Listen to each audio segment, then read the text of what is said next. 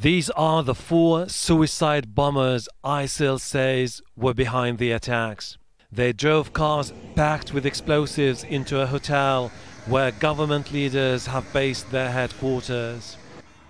This is the moment the hotel was hit. A compound used by soldiers from the United Arab Emirates was also targeted.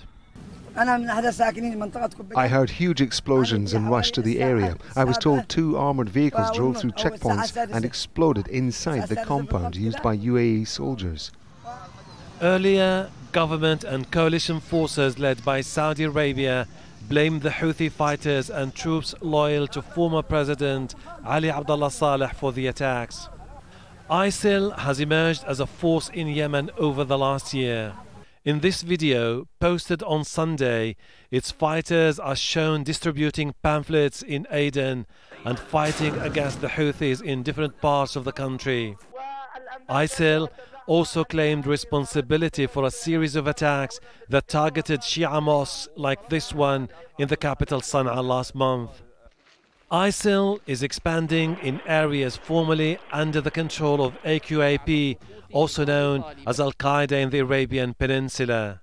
AQAP has recently suffered major setbacks, losing most of its top leaders in US drone attacks. The attack in Aden isn't the first time that coalition forces in Yemen have been targeted. Last month, dozens of coalition soldiers were killed in a missile attack. It was the highest number of coalition forces killed in a single attack since the start of their military campaign in Yemen 7 months ago.